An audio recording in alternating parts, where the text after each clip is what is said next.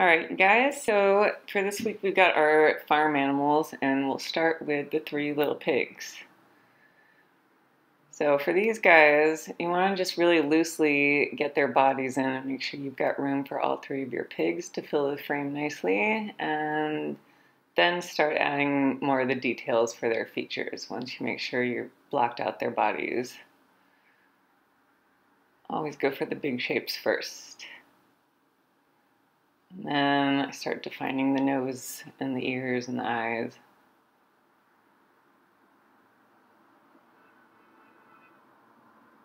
And you see I'm holding my pencil from the back part of the pencil. I want to keep everything loose.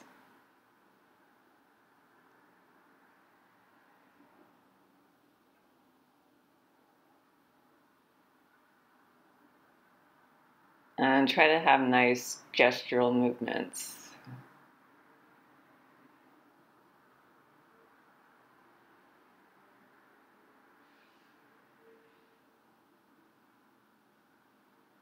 And these guys have very human-like expressions, so I sort of exaggerate their smiles even more.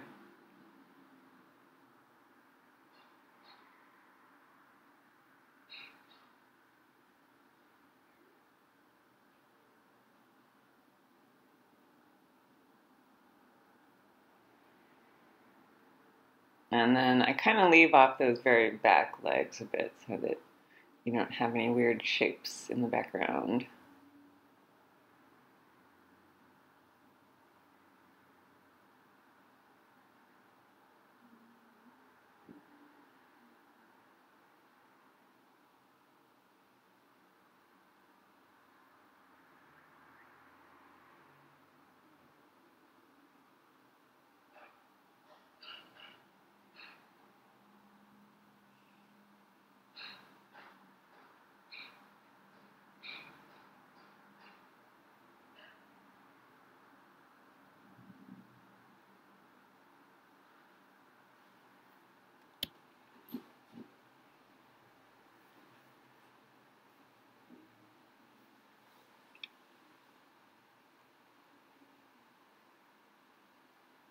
And then just give them some little hoof feet at the end.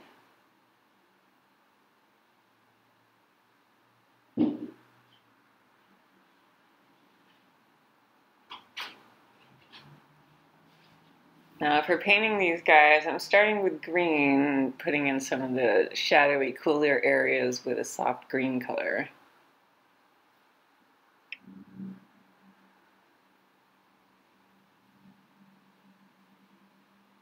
For these guys, I want to kind of loosely and slowly build up the color. So be careful not to get too much all over the place. Just look for the shadow areas first.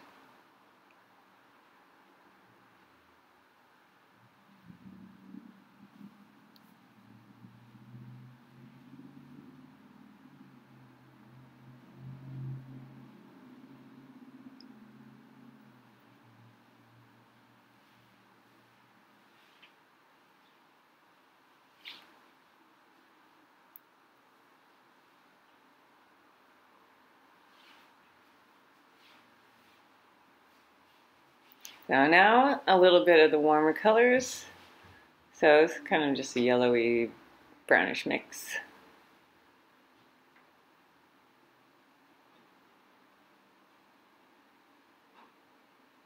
And again, not going too overboard, just looking for the warm shadows now.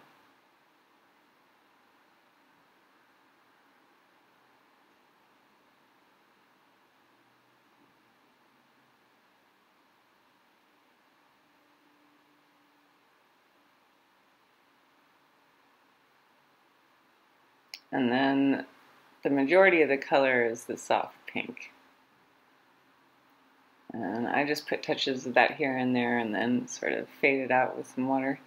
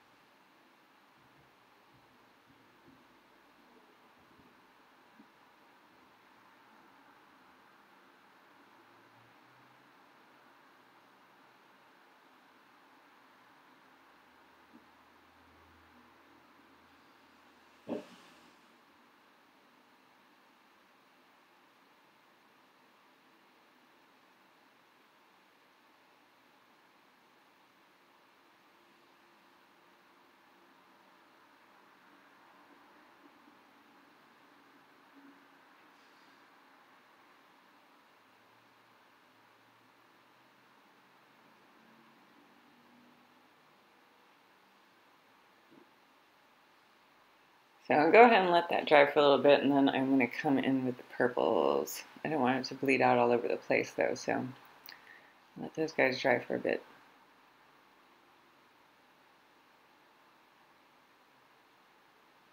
And then the purples for the very dark areas.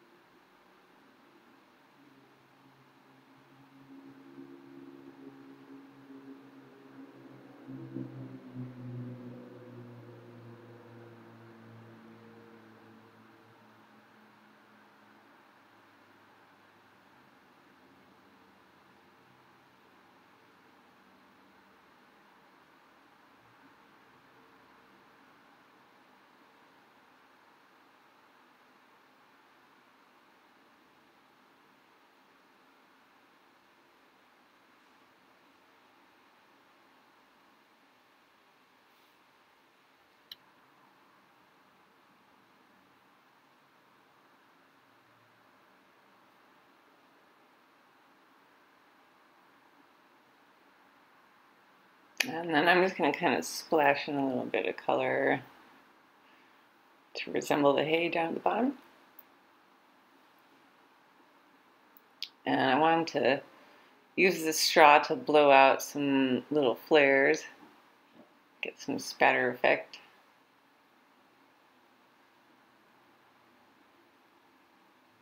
So just get it a bit watery and then point a straw at it and blow.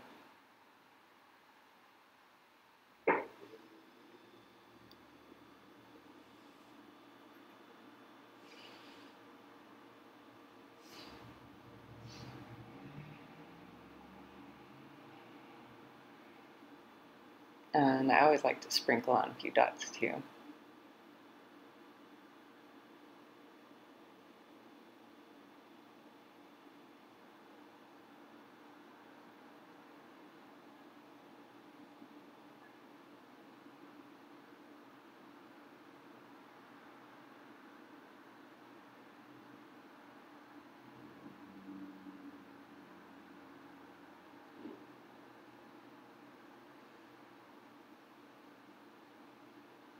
So I let that dry, and then I'm just going to come in and put on some ink. And I just wanted to have some nice curvy lines.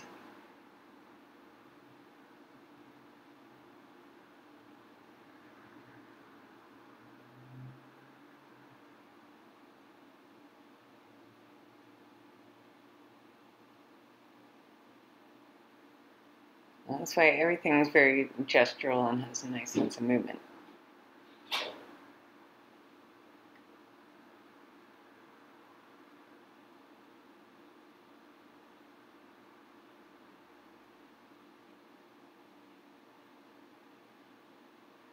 Be careful not to get too heavy with your blacks here.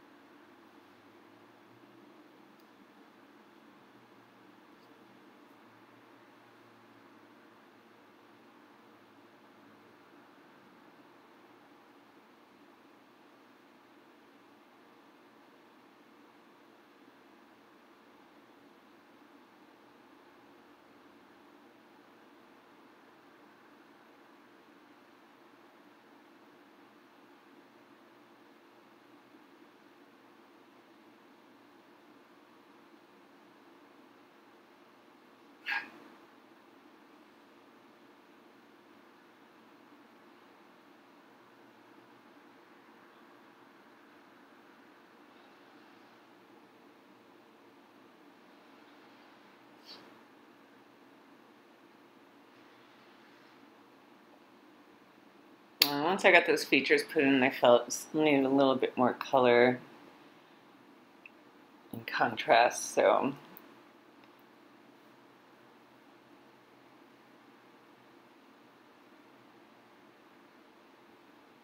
give it the blot test first, and then I'll come back in with some more color.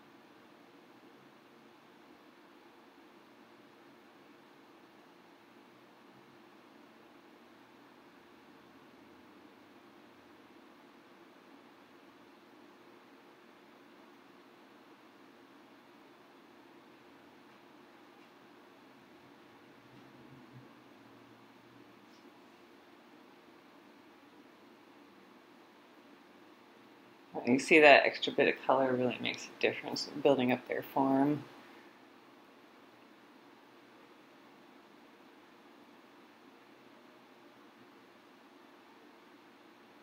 And that was it for the pigs. And next we're going to move on to practicing a horse head. And for this guy, I wanted to try out some different sort of experimental techniques with the drips and things. So I want to first get the horse head on here, and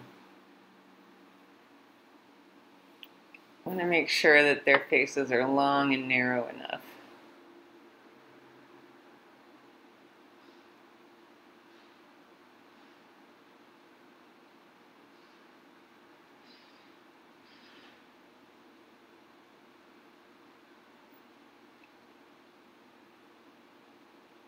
If that space between their eyes gets too wide, it'll look a little bit crazy, and if the snout part of their nose doesn't come down long enough, then it'll also look pretty crazy. So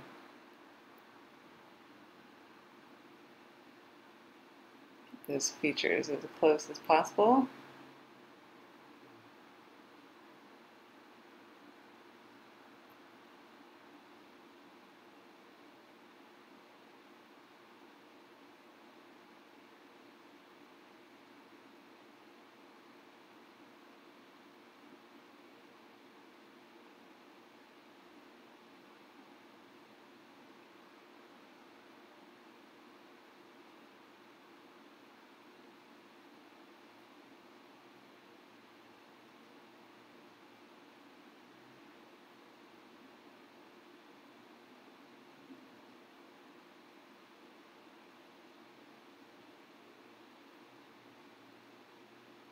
Alright, so for this guy I'm going to start by painting around the outside.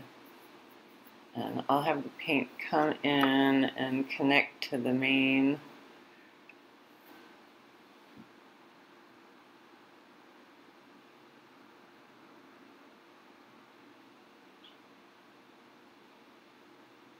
And this one's just some loose abstract kind of coloring, so we got bright phthalo in there with some green and add some drips.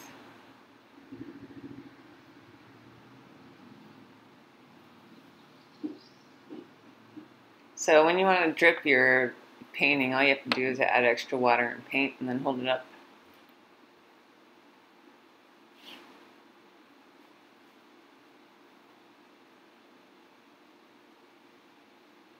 And here you see I'm connecting the mane to the background. And another trick is to skip around a little bit so that you keep your highlights. You got that white in the center just by skipping that little space.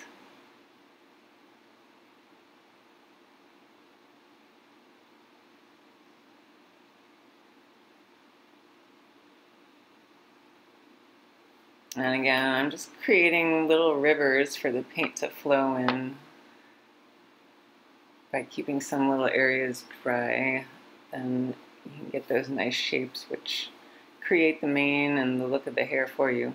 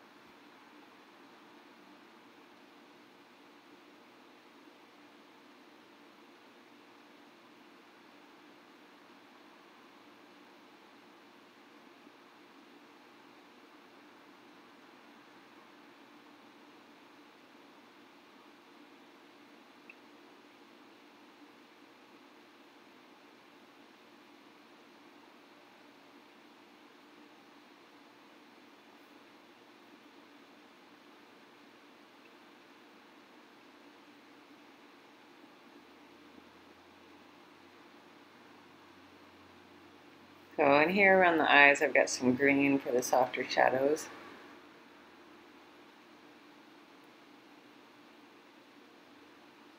And then I'm adding purple out here into the main area so that it gets really dark.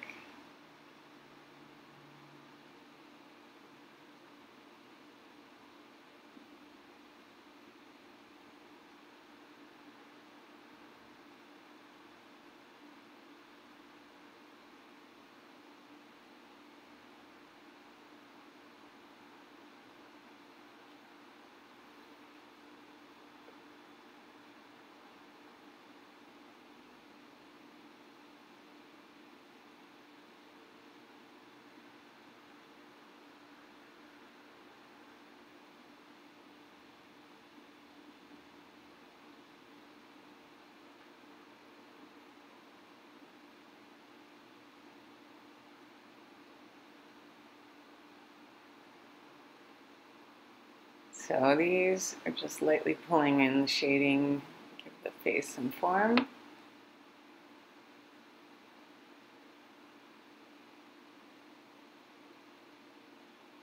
And I'm making sure this guy is predominantly blue.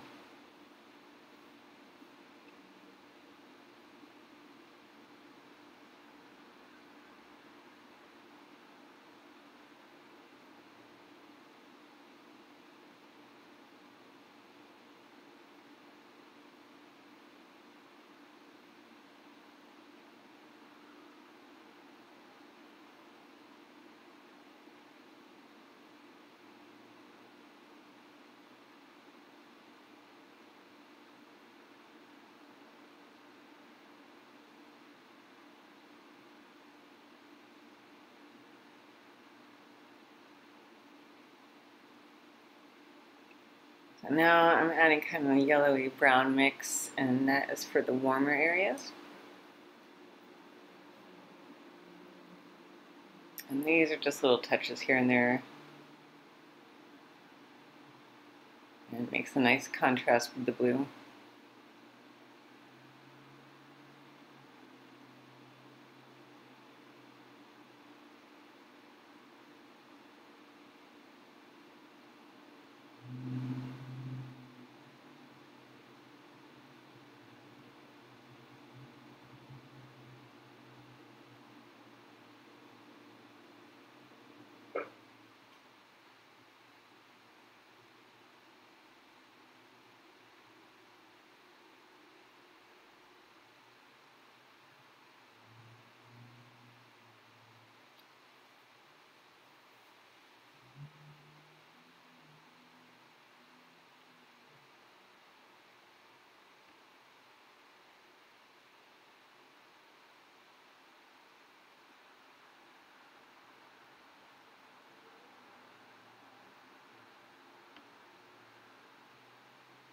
They have big giant comma shaped nostrils here.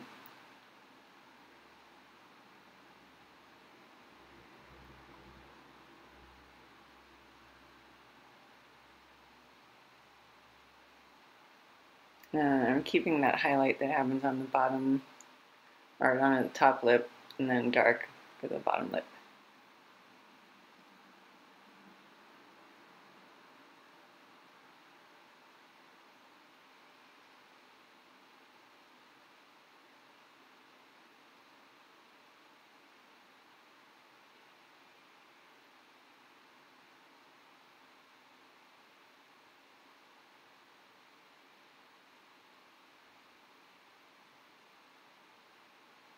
And then of course, I've got to add my little sprinkles at the end.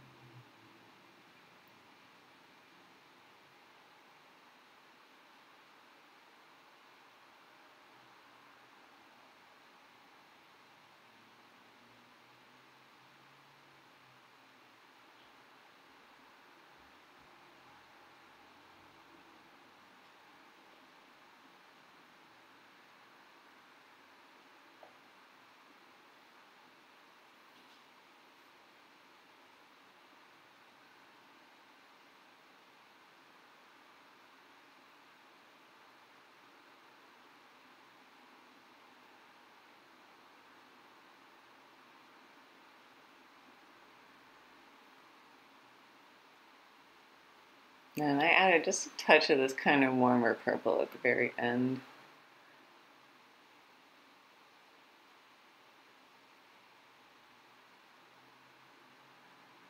Kind of pops its head out even more.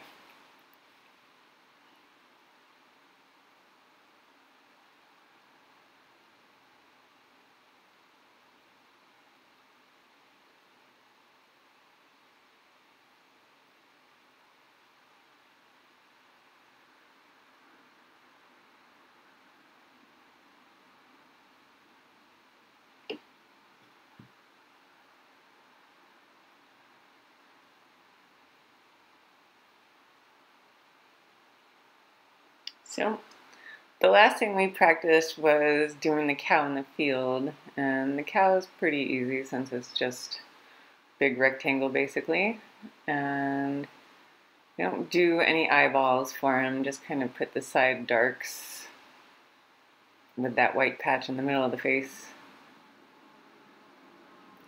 and then give him some big spots.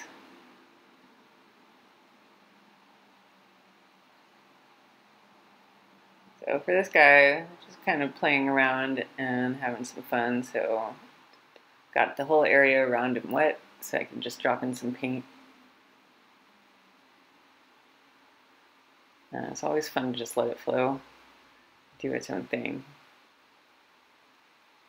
So I added some little explosions.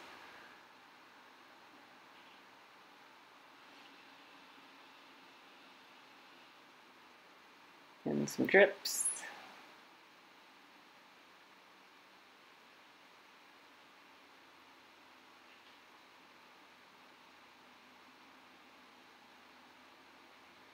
And then I'm coming in with this lighter blue and letting it bleed out into the grass a little bit, and that will connect my whole little subject.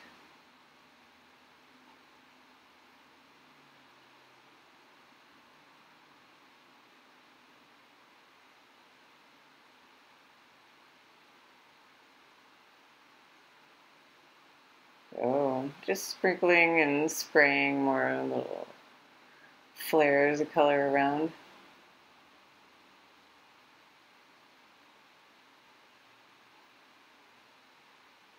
And now for the darks with the purple.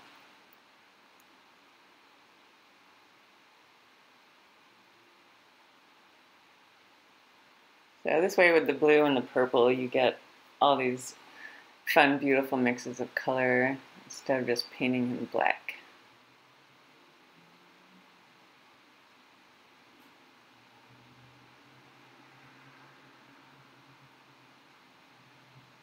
And with that blue glowing through that purple, you get a really pretty effect.